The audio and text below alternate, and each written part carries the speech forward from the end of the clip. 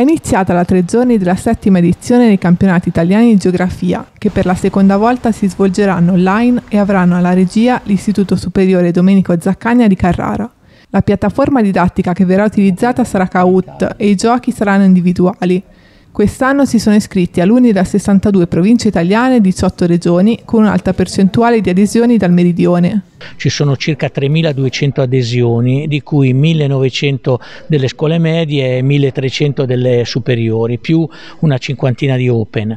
Quindi un grande successo per questa materia che purtroppo nella scuola italiana è un po' negletta, è un po' disgraziata perché se ne fa poca. E una delle ragioni per cui noi organizziamo i giochi è proprio questo, non solo per far divertire i ragazzi, e la amano molto la geografia e si divertono, ma soprattutto per attirare anche l'attenzione sull'importanza di questa materia che ci offre diciamo una visione del mondo più completa e anche più complessa, e ci apre la mente e la vista e la mente. La premiazione si svolgerà sabato 1 aprile dalle 10:30 alle 13 presso l'aula magna dell'Istituto di Carrara.